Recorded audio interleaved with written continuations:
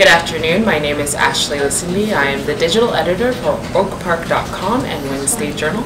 Today is Thursday, November 22nd, and this is your daily newsroom video. A man may die, nations may rise and fall, but an idea lives on.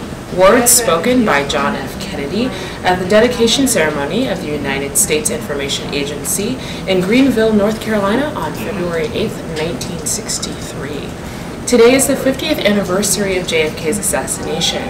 We've posted a photo of JFK on our Facebook page, and we'd like you to comment below this picture where you were the day that JFK was assassinated. The OPRF wrestling team is headed down to Washington, Illinois on Sunday to aid in the relief effort. The team is looking for food and clothing donations to bring to families in that area. Visit oakpark.com/community for more information. Now we have editor and sports reporter Marty Farmer with This Weekend in Sports. Thanks, Ashley.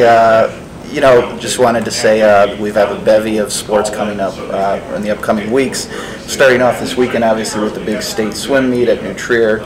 The Fenwick girls swimming team will be vying for their state championship. The last 2 seasons they've come up short as a state runner-up to the Post-Trevians, but led by seniors Mimi Schneider, who's committed to Texas, and Paulina Kaminsky, who will be attending Yale.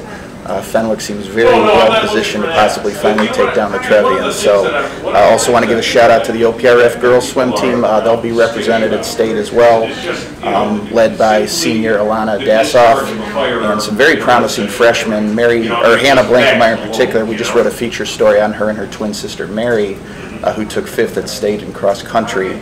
So there'll be a lot of activity obviously at New Trier this weekend. Best of luck to both the Friars and Oak Park River Forest. Fenwick's got obviously a very viable chance to win a state title.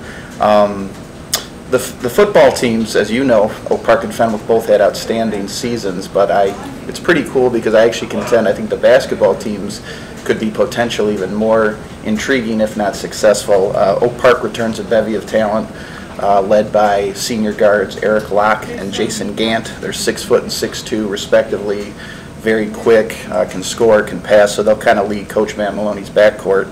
And then they also have a very promising forward center, Giovanni Harrell, who's around 6'7" and has been drawing the interest of several D1 programs. They round out a very potent lineup with 6'4" Simi Cobbs, who may sound familiar. He is obviously a football star who recently committed to Purdue. So Matt Maloney will have plenty of weapons at his disposal on the hardwood. Oak Park will open their season at the prestigious RB basketball tournament featuring the host Bulldogs, also Brother Rice and several other outstanding teams. And they'll play at the Pontiac Holiday Tournament, which is always one of the premier tournaments in the state. As for Fenwick, they have a new head coach in town, Rick Malnati, obviously a former coach at New Trier, one of the best coaches in the state. He'll lean on senior forward swingman Scott Lindsay, who recently committed to Northwestern. They also have 6'9" center Dan Dwyer, an outstanding sophomore point guard in Michael Smith, and another kind of ball-hawking defensive guard, Keyshawn Smith, who should fit into Coach Malnati's system perfectly. So we're going to have great basketball teams, I think, on both sides of town, and for those who are curious, they'll square off on Saturday, December 21st at 7 p.m. at Fenwick, so they can kind of battle for local bragging rights. To harken back to football really quickly, Fenwick, believe it or not, is still alive. Unfortunately, they did lose in the playoffs, 32-31 to Wheaton North, but they kind of picked themselves up off the ground, and they'll be playing in the Catholic League Final this Saturday at St. Rita. If they're fortunate enough to play well and win and beat the Mustangs, they'll play in the Prep Bowl Final or Championship at Soldier Field on Friday, 11 a.m. after Thanksgiving. But first things first, they got to focus on St. Rita. The good news is Coach Nudo, Gene Nudo, texted me this morning, and Robert Spillane, their star running back, and senior defensive back Keyshawn Smith, who we mentioned earlier, they're both a full go. So Fenwick should be ready and fully healthy to take on St. Rita. Want to give a shout out too to the Oak Park River Forest wrestling team, which you mentioned they'll be down helping folks in Washington, Illinois. They're one of the top wrestling teams in the country, I think a top 5 caliber program, so they'll be exciting to watch in the upcoming weeks.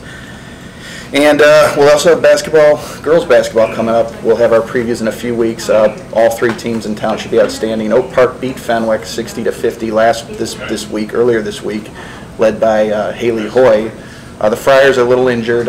Jade Owens incurred an injury during the game, and they're also missing a few other key players, but once they get healthy, I'm sure Coach Dave Power will have them round into form. And Trinity is probably the best of the three. You could make an argument. They're led by Lauren Prochowska, who's going to go to DePaul next year, and they're one of the top girls teams in the Chicagoland area. So that's pretty much it for sports right now. I'll tell our viewers and our readers to stay tuned, because we also have some very exciting announcements that will be revealed in December that should really enhance our coverage even more. So it's a good time to be around sports. Great. Thank you, Marty.